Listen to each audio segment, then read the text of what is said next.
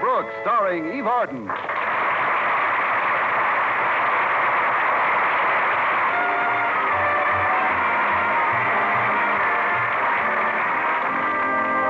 Well, in the time she's been teaching English at Madison High School, our Miss Brooks has been able to get along with almost all the members of the faculty. Her relationship with her principal, however, might best be described as catch as catch can. That's about it. And Mr. Conklin catches me whenever he can. But our principal's eccentricities seemed mild indeed compared to the recent project instigated by the head of the Board of Education. It seems the board had hired a psychologist to determine the mental and emotional fitness of the teachers in our district. However, last Thursday morning, I had something else on my mind. Mr. Boynton said he had a surprise for me and had invited me along on his customary early morning walk in the park. It was beautiful at that time, and as we strolled along with the sun barely visible above the treetops, I sensed an element of romance in the air. Suddenly he stopped, tenderly took my hand in his, and in a voice tense with emotion said, Miss Brooks, look! A perfect specimen of the burrowing spade-foot toad.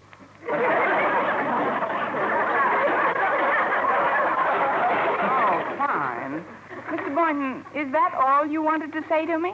Oh, no, indeed, Miss Brooks. When first unearthed, the spadefoot, or hermit toad, as he is sometimes known, looks like a small ball of brown earth. But then it expels the air from its lungs, and the deflated sides collapse like a punctured balloon. Don't we all? Mr. Boynton, This is truly a remarkable reptile. But you said you had a surprise for me, Mr. Boynton. I have, Miss Brooks. I've written a play. What? It's for the kids at Madison. They needed one for their dramatic festival next month, so I decided to write it. What's the play about? Well, when I decided to write it, I asked myself one question. What was the one thing nearest and dearest to my heart? Yes, Mr. Boynton? There was only one answer. So I wrote a play about animals.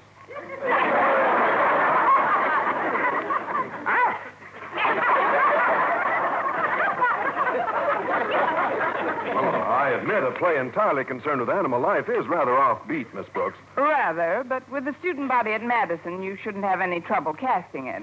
I just hope I'll still be around to see it. What do you mean? Well, these psychological tests the Board of Education is giving teachers have produced some rather drastic results.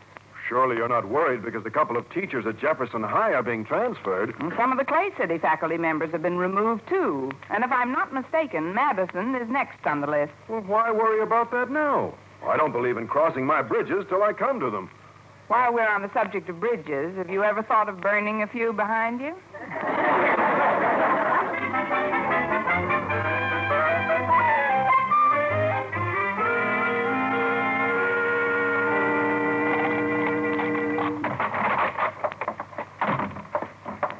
Mrs. Davis?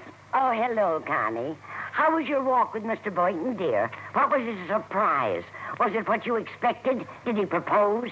Did he set the day? Not bad. Nothing much. No, and uh-huh. Well, that was one of the best volleys we've ever had. Well, better luck next time. Did you ask him in for a bite? Oh, if he wouldn't bite in the park, he'd never... breakfast. No, I didn't know if you'd have enough. Oh, I made enough breakfast for 4. Walter Denton is in the dinette already. Well, luckily, I'm not very hungry. What's Walter doing here so early? He said he wanted to talk to you. Go on in, Connie. I'll be along in a few minutes. All right. Greetings. Me friend of Tarzan. Sorry, me, Miss Brooks. Walter. I was just trying on this ape's head mask for my part in Mr. Boynton's play. Did I really frighten you much? Oh, that's all right. Who needs 5 years' growth? Are the other members of the cast wearing animal heads, too? Yes, ma'am. Oh, you'd swear Harriet Conklin was a living tigress and Stretch Snodgrass is a donkey. I know. What's he playing in the show? Oh, that's his part. Well, you'd better take that ape's head off before Mrs. Davis comes in. She's liable to pass out from the shock. It's on pretty tight, Miss Brooks, but I'll try to... Ooh, too late. Here's your breakfast, Connie. I kept your eggs nice and warm. Thanks, Mrs. Davis. And how was your breakfast, Walter, dear? Fine, thanks. Well, don't you notice anything different about Walter today, Mrs. Davis? Come to think of it, I do. For a boy his age, he's got a pretty heavy beard. Is that all you can see? Well, you do seem rather sunburned. Now, I've got an ape's head on me, Mrs. Davis. Well, don't worry. Your marks will improve. Oh, he's wearing an ape's head mask, Mrs. Davis. It's for a play Mr. Boynton's written for the school. Well, isn't that interesting? But I'm afraid we're all out of bananas, dear. I'll go get you another glass of milk, though. Thanks, Mrs. Davis. What did you want to speak to me about, Walter? Well, the reason I called for you early was to get you to school in plenty of time to ask Mr. Conklin for a free period between 2 and 3. That's the only time the entire cast can get together. I see. Well, that should help prepare me for my new job. What do you mean? I'll be getting some practical experience with a real live lion.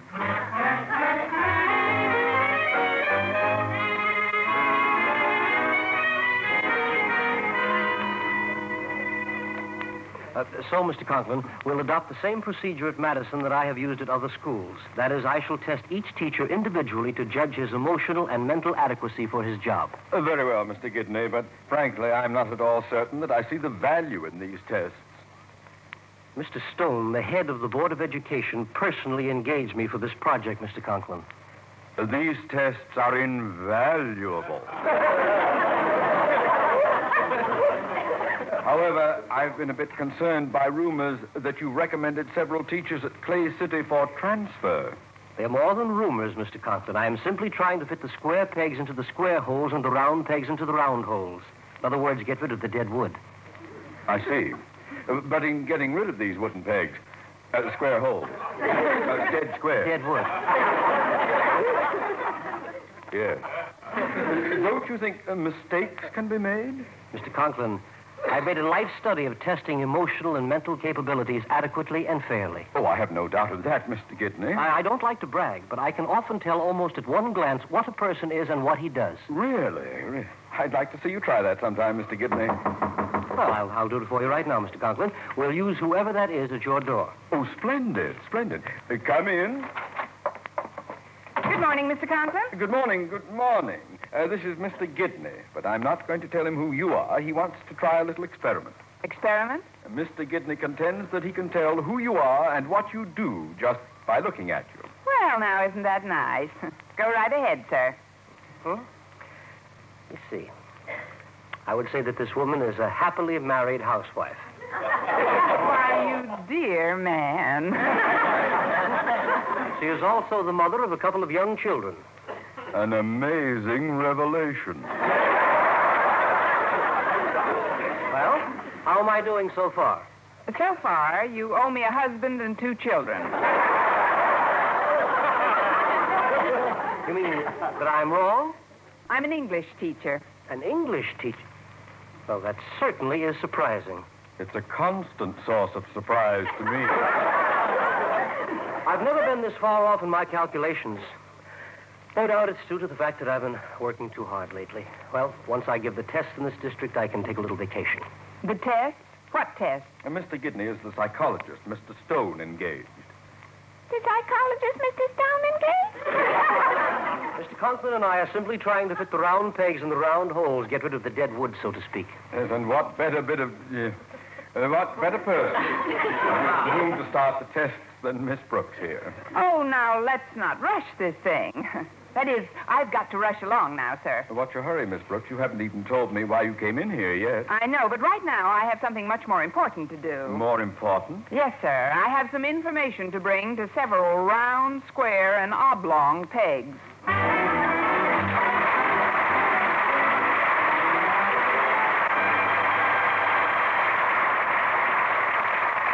Do you remember a tune called One Kisser?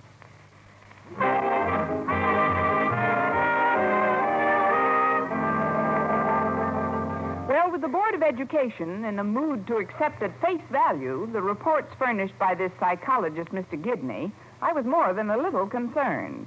By the time I joined Mr. Boynton for lunch in the school cafeteria, a number of the teachers had been tested, and from Mr. Boynton's behavior, I had a feeling he had been among them. I know you're upset about something, Mr. Boynton. Why don't you tell me about it? Upset? Who's upset? What makes you think I'm upset? You paid for my salad. Tell me what happened. Did you take the test? Well, yes. What were the results? Mr. Gidney thinks I'm in the wrong profession. The wrong profession? He says I should be doing something that brings me into closer contact with the public. He suggested some branch of show business. Oh, that's just dandy. Maybe you could do a vaudeville act with your frog. Boynton and McDougal. Songs, dances, and funny croaks. Boynton, this is fantastic.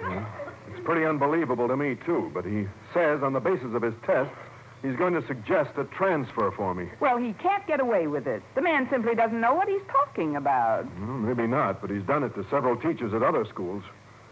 Gosh, it isn't going to be easy to leave Madison after all these years. There must be something we can do. Well, I don't know what, Miss Brooks. His power is very extensive. But he seems more unstable than any of the people he's testing.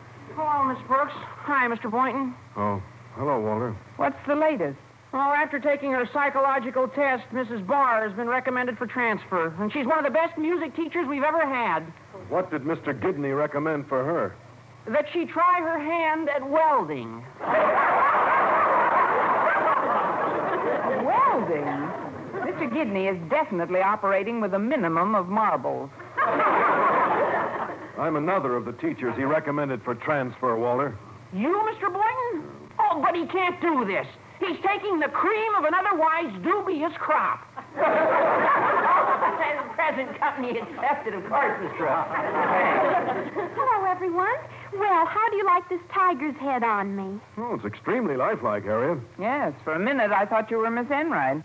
Now, you might as well forget about that tiger's head, Harriet. In fact, it looks like we'll have to forget about the whole play. But why? Oh, I've taken Mr. Gidney's tests, and I've been recommended for transfer.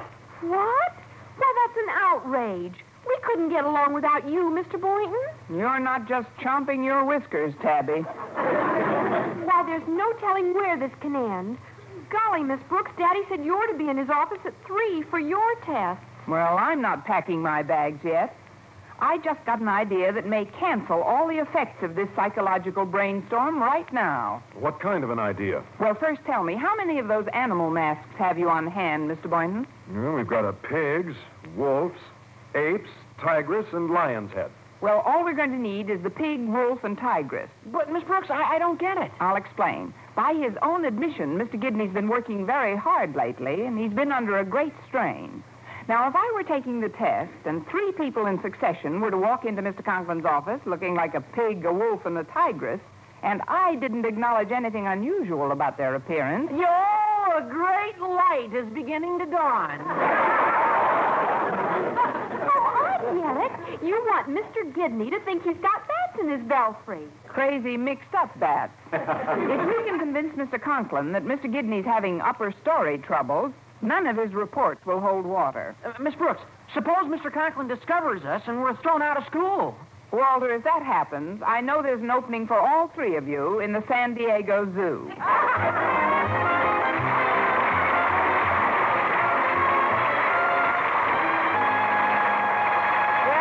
Psychological tester already under a great strain, I had every intention of straining him right out of Madison High School. My plan was to convince Mr. Conklin that Mr. Gidney should be taking tests instead of giving them. At 3 that afternoon, the time set for my test, I was seated in our principal's office, intent on separating a few more marbles from Mr. Gidney's already depleted stock. Now then, we'll begin by filling out this form.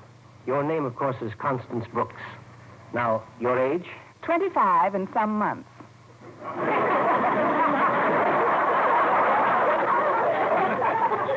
How many months? About 50. Well, all right. Parents' names, please. Mommy and Daddy. I mean, what did they call each other? Oh, Snooky. Maybe that isn't important. Were you the only child? The only child who what? The only child in your parents' home? Well, yes, until I was 15. And then there was another child? No, I grew up.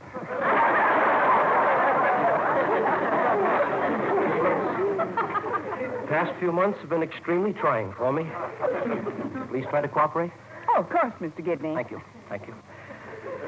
Now I'm going to start you with a psychological test, which is an excellent indication to me of one's emotional stability. No doubt you've heard of word associations. Yes, sir, but I'm not much of a joiner. Although if the dues aren't too high, I don't mind joining. Please.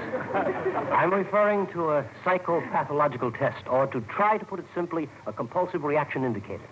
You didn't try hard enough. Well, never mind. I'm ready if you are. Fine. Now, I will give you a word, then you will tell me the word you associate with it. Ready? Black. All right, black. Black? I thought you'd mention another color. We just met. Why should I start an argument? This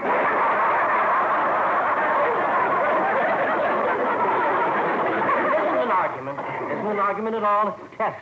It's a simple test. If I said boy, you'd say girl. Now, do you understand? Oh, I think so. All right. Chair. Thanks, I've got one.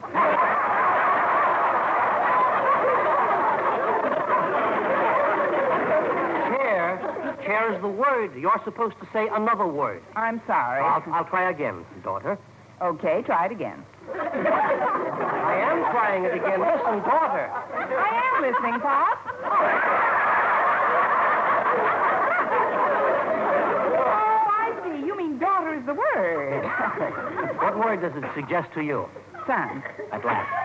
Now you've grasped the fundamentals. Oh, have I? Well. Now, are you ready? Yes, sir. Good. Bad. That isn't the word.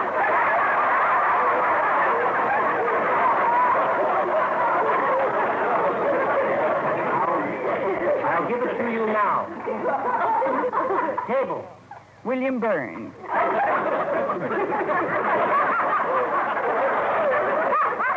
William Burns? Well, what is his connection with table? At the last party we were on, he wound up under one.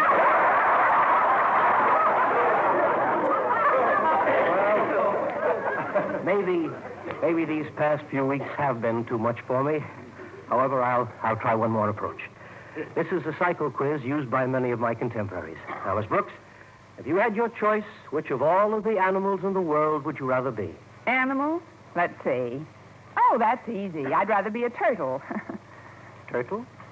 Why? Because I like to dance.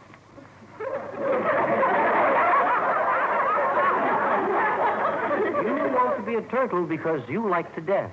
Well, I don't want you to think I'm eccentric, Mr. Gidney, so I'd like to make a qualifying statement with that answer. What is it? I like to dance underwater. So much for the psycho quiz. Oh, come in. Oh, hello, Walter. What is it? Is something the matter, Mr. Gidney? Something. Well, why? Oh, I see now. He's wearing a pig's head. That's no way to talk about the editor of our school paper. Walter Denton, meet Mr. Gidney. Glad to know you, sir. Miss Brooks, do you mean to tell me that you don't see a pig's head on this boy? Only when he eats. Are you sure you're feeling all right, Mr. Gidney? I thought so up to now. You're positive that you don't see a pig's head on this fellow? Are you positive you do see one? Well, it could be a transitory illusion, I suppose. Oh, I certainly hope so, but if it is... Come in. Hello, Miss Brooks. Well, Mr. Boynton, how nice to see Now, you. these interruptions have got... What's the trouble now, Mr. Gidney? Surely you remember Mr. Boynton. Mr. Boynton, but he looks like a wolf. Boy, have you got the wrong number.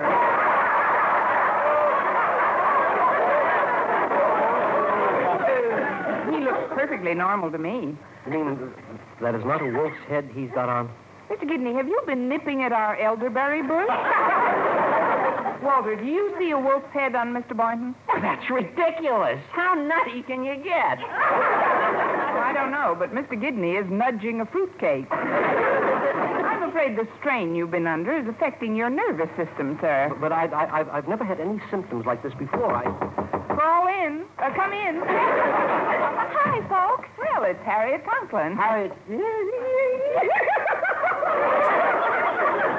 Yes, that's right. Harriet E. Conklin. It's Something the matter again, Mr. Gidney? You're white as a sheet. What do you see this time? This time, you go first. Well, Harry, it looks perfectly fine to me. I know. Why don't you ask her what animal she'd like to be? From my point of view, that's fairly apparent. She already has the head of a tigress, hasn't she? A tigress? That's a hot one. It's no laughing matter.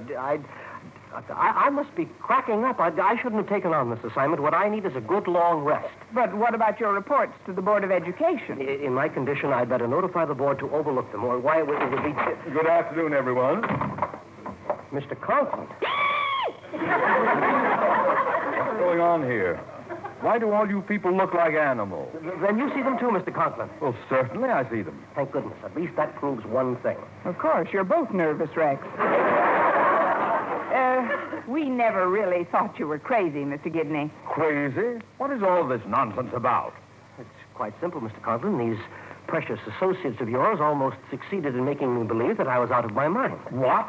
They wanted me to think that I was incapable of giving these tests, but now that I realize that I'm not having a nervous breakdown, I'll send in my reports immediately. And you will be the first one transferred, Mr. Conklin. I'll be transferred? But why? What were the results of my test? You'll make an excellent brush salesman. Put me down for 3 whisk brooms. Why, this is preposterous. This is... Answer the phone, Miss Brooks. The phone, sir? The phone? Yes, don't you hear it ringing? I don't hear a thing. Well, then I'll answer it myself. Hello? Who? What number do you want? No, I'm sorry. You must have the wrong number. You heard the phone? Oh, he hears it constantly. He also hears doorbells. Oh, there goes that phone again. Well, this time I'm just going to let it ring. What? Oh, no wonder they look like animals to him, too. We are in the same boat. I'm getting out of here. I need at least a year's vacation. But, Mr. Gidney, what about your report? Tear those up, Miss Brooks. They're not worth the paper they're written on. Well, that's sad. Thanks to your quick thinking, Mr. Conklin, you've saved all our jobs. Never mind the soft soap, Miss Brooks. For your part in perpetrating this thoroughly nefarious scheme without first consulting me, you shall be punished and punished most. Oh, pardon me, sir. I think I hear the doorbell. I'd better hurry and answer it. Doorbell, Answer it. Doorbell, Answer it. Doorbell, Oh, it's over at my house. Right? Oh, it's...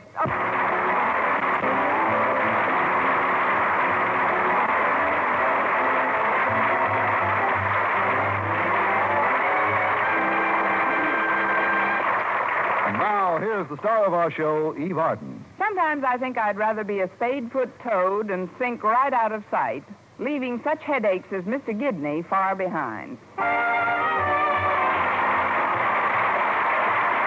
Our Miss Brooks, starring Eve Arden, transcribed, is produced and directed by Larry Burns, written by Arthur Osberg and Al Lewis, with the music of Lud Gluskin. Mr. Conklin was played by Gail Gordon.